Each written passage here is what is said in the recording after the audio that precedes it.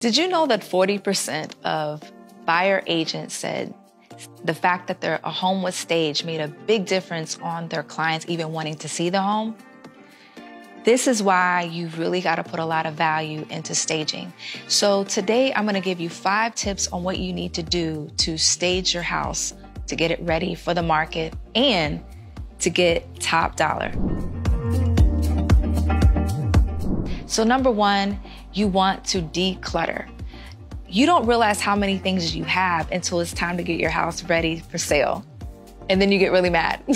So what you need to do is just start room by room, tackle it one at a time, and start removing things that you are not using.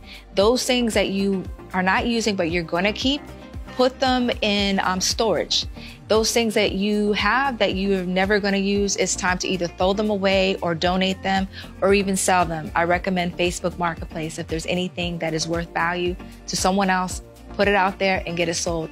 And a quick tip, sometimes there's things that you don't even think that people would want to even buy.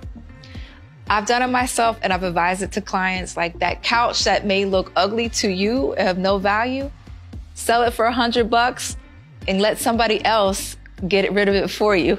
It's great. So Facebook Marketplace to get rid of things that you don't need. Second, you want to brighten your home and spruce it up.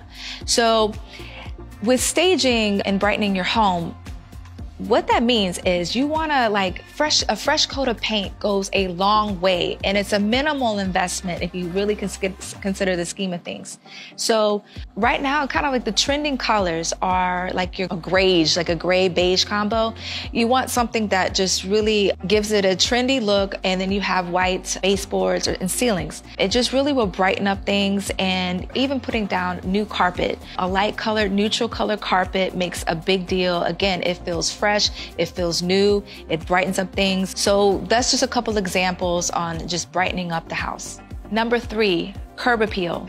Again, you want to make sure that not only your home looks great online in the pictures, but you're setting the tone. So when people do drive up to your house, you want to make sure your lawn is freshly manicured, the bushes are trimmed, you have beautiful flowers, and it's been mulched. And then also you got to factor in the door. Make sure that you have a fresh coat of paint on your door. If your door is looking a little old and hasn't been painted in a while, and also the hardware as well. You want to make sure that everything looks fresh and with little maintenance as possible for the future home buyer. Another quick tip too is if you have a deck or a patio, why not power wash it? Again, just to freshen things up on the exterior. Number 5, depersonalize. I know you've heard this before, I'm going to say it again.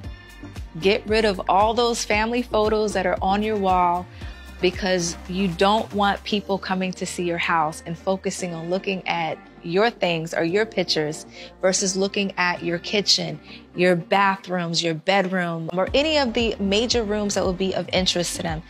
If they're looking at those things, it is distracting. So take those down, pack them up, and just neutralize. So all you need to do is just put up, if you have paintings that are just neutral, let that be the accent, because that's what you want, is more of an accent in every room. Just a few little knickknacks here and there. You don't want a lot of things out. So just make it depersonalized, but also minimize what is on the countertops, what is in every room, just so that way people can see themselves in your home and mentally move in and want to go ahead and make an offer. If you have a starter home or a luxury home in a gated community, we would love to be your real estate resource of choice to sell your home. Give us a call at 202-255-9373.